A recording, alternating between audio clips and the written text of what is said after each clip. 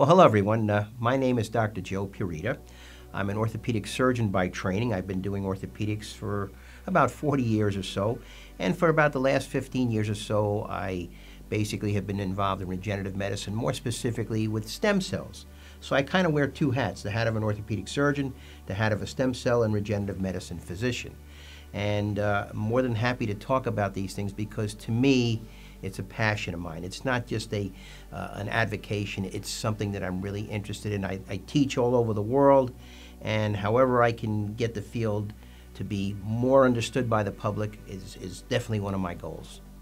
You know, I have one saying that I tell people: cells, not doctors, heal patients. We can kind of, give you things, but it's ultimately your cells that have to get you better, and we can guide those cells to the right way. Acupuncture, very interestingly, like a lot of physicians, you're fresh out of school, you're told, for instance, supplements don't work, and acupuncture probably doesn't work. And I said, wait a minute, why should I just assume that what they told me is the truth? So I started investigating, and I said, wait a minute, this makes a lot of sense. For something that's been around for 2,000 years, it stood the test of time. There has to be some validity here. So I started reading a little bit more about it.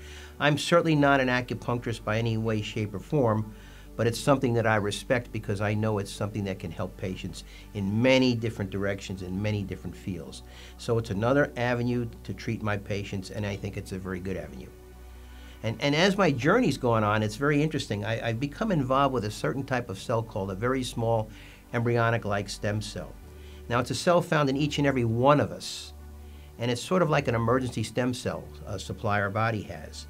And as I was reading about it, one day I became very intrigued, and it was the aha moment for me, because all of a sudden I read this article from some obscure doctor in North Korea, of all places, and he said, there's a system in the body called the Banghan channels. And he said this Banghan system is circulating throughout the body, and it's sort of the principle of acupuncture.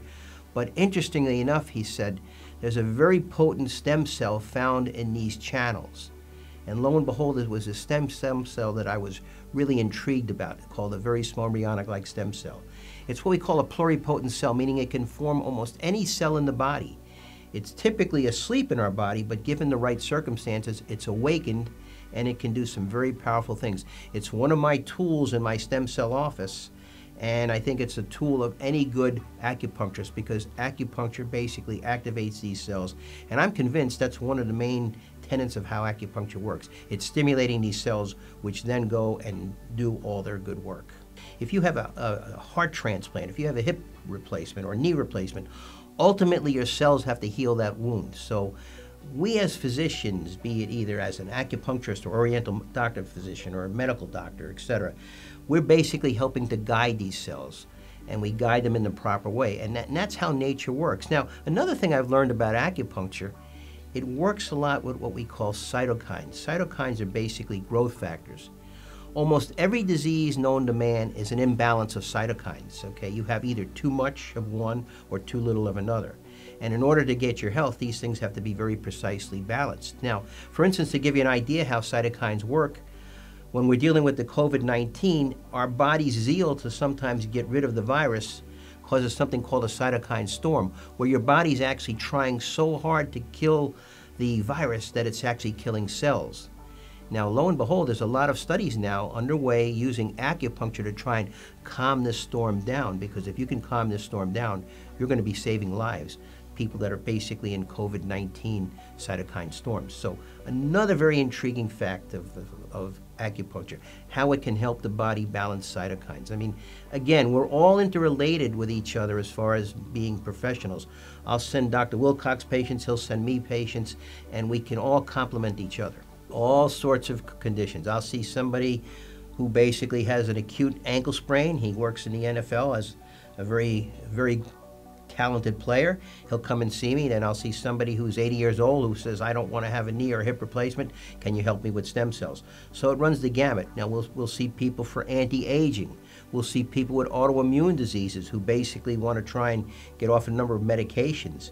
So it's a whole gamut of things that I'll see. And we don't turn away too many people, but we also don't do ridiculous things either. There's certain things that I'm not going to help a patient. If somebody comes to me and they have Lou Gehrig's disease, ALS or something like that, or Alzheimer's, I'm not going to help them with stem cells. That's foolish.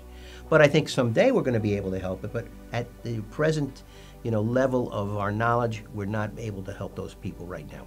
Well, I think it has a lot, and again, I'm not an acupuncturist by any way, but I think it has something to do with some electrical impulses in the body. Certainly has a very profound effect, I believe, on the nervous system, and that's where we start getting secretion of various growth factors and things like that, and that's what I think does the good, because I know how good these growth factors work. I mean, basically, stem cells make growth factors. They're little biochemical factories. And I think we're basically prodding these stem cells along when we do acupuncture, when we're putting a needle in a certain area. It's giving certain signals to the cells to do certain things. My thoughts about how acupuncture is going to be helpful is basically it's going to become more and more prominent. It's like anything else. Anything that's been around for 2,000 years, that has staying power. That tells you something. I mean, Western medicine has not been around for 2,000 years, really, when all's said and done. So I think acupuncture, we're going to just keep discovering more and more things about acupuncture and how it's basically related to mainstream medicine and Western medicine and things like that. There's no, there's not going to be any, oh, well, this is here and this is here. No, they're all blending together and they're all going to complement each other.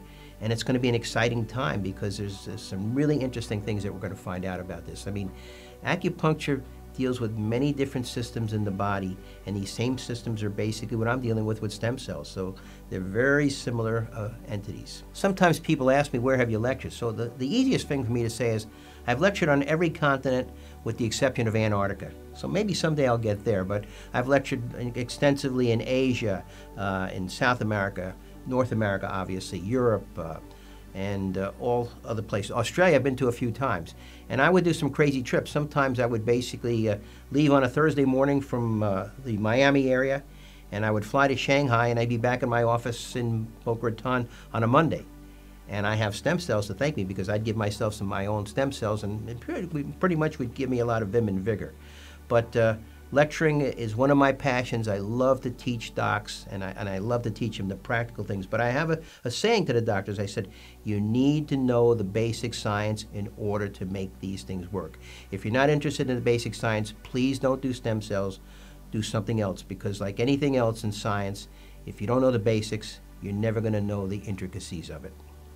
Okay, well, somebody asked me, how did I actually come in contact with Dr. Willcox initially? And it was kind of, I believe, a mutual thing. I believe it was his wife. Now, of course, I'm kind of maybe violating HIPAA laws here because I'm mentioning a patient, but I don't think he minds and she minds.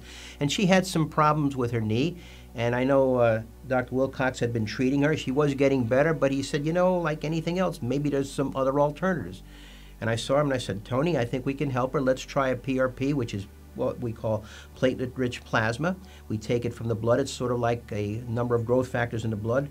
We treated her knee and I believe her back, and she got significantly better. And it was a mutual respect that I had with Dr. Willcox and he had for me.